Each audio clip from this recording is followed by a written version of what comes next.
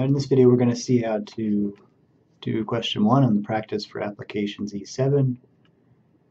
Notice that we're looking at SAT scores, which are normally distributed, so we'll be working with the normal distribution. The mean is given and the standard deviation is given, and that fully characterizes the normal distribution.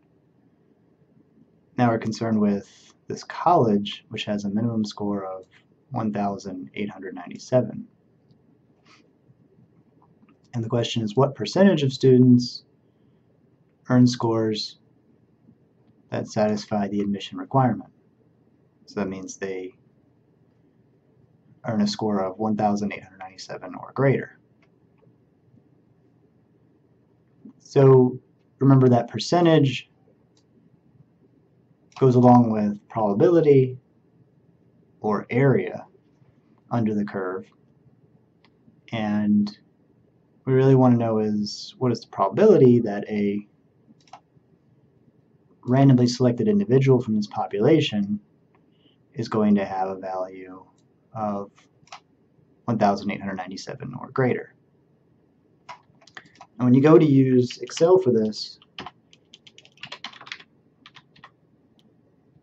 the normDist function will take an x value, like 1,897, and a mean and a standard deviation. But what this is calculating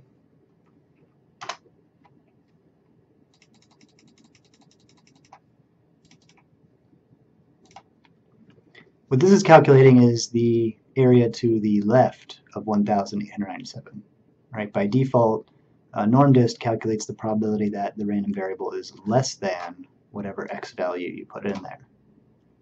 And that's not what we want. We want the probability that x is greater than that number. Well, since the probabilities add up to 1, we can actually just subtract this from 1 and get the probability that we want. So 1 minus normDist would be the probability that x is greater than. Now this is a percent number. The output on Excel is the decimal number. Right? We'll convert it to a percent if you want. It's 8%.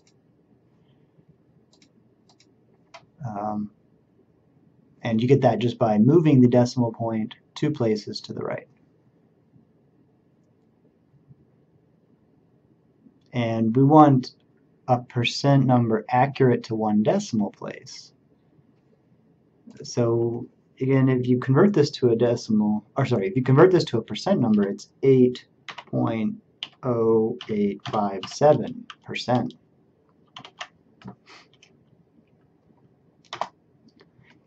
And if this is rounded to 1 decimal place, it's actually going to be 8.1%.